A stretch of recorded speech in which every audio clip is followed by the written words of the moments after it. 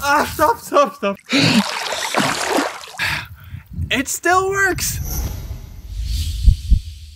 The H7R Signature is the brightest headlamp we have. It has 700 lumens in normal power mode, which lasts for 3.5 hours. It has 1200 lumen in boost mode. That's a lot of lumen. You can lengthen the battery cord and put the battery in your backpack. You have a lot of different accessories coming with you, so you can attach it to your bike and so on. If you attach it somewhere you can't reach, you can actually use a phone to control it as well. So it's a premium lamp for trail running, orienteering, hiking, and mountain biking if you want to use it for that. But the big thing compared to earlier versions is how waterproof it is. Now it has a waterproof setting of IP67, and that means down to 1 meter of water for 30 minutes. So how far can we push this to show you how waterproof it is? Imagine there's a light drizzle outside and you still want to use your headlamp. Would you really dare to do that? Well, we all know it never rains here in Denmark, so we need a different way to test it out.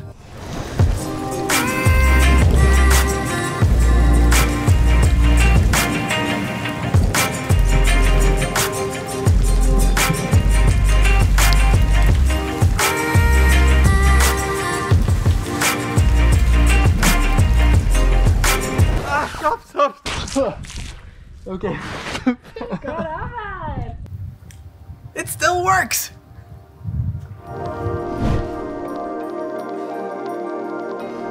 But what if it pours a lot and you get completely drenched? Would you still use your headlamp?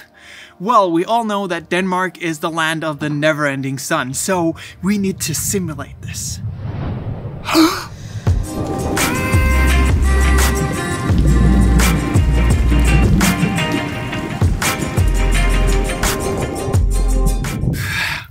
It still works! Look at that!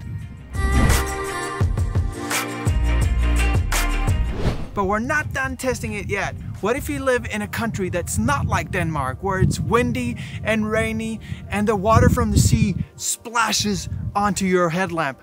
Would you dare use it then? I don't want to do this. This is so cold.